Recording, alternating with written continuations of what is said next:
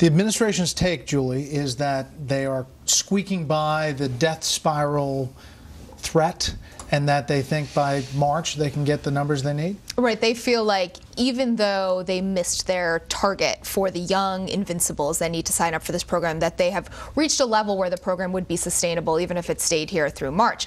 You know, to Tucker's point, when you have people who are older, who are sicker, who are signing up, you can understand why those are the first people who want to get into a marketplace when they have health insurance available, either with a subsidy or insurance for the first time.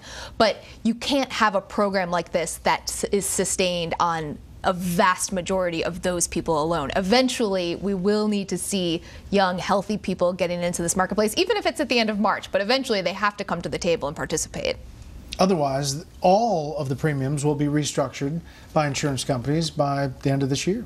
They do not have to come to the table and participate. They can go on strike. The Obamacare always has counted on the mass irrationality of young people. Now, normally that's a good bet.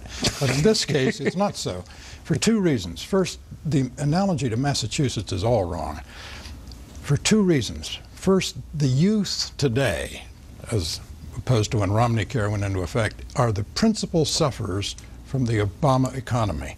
They're just not feeling prosperous. Second, Romneycare did not instantly become a byword for incompetence, as this has done. So the young people who are A, suffering economically, and B, recoiling from what they see as people who can't run a website, are not going to come in and come to the table.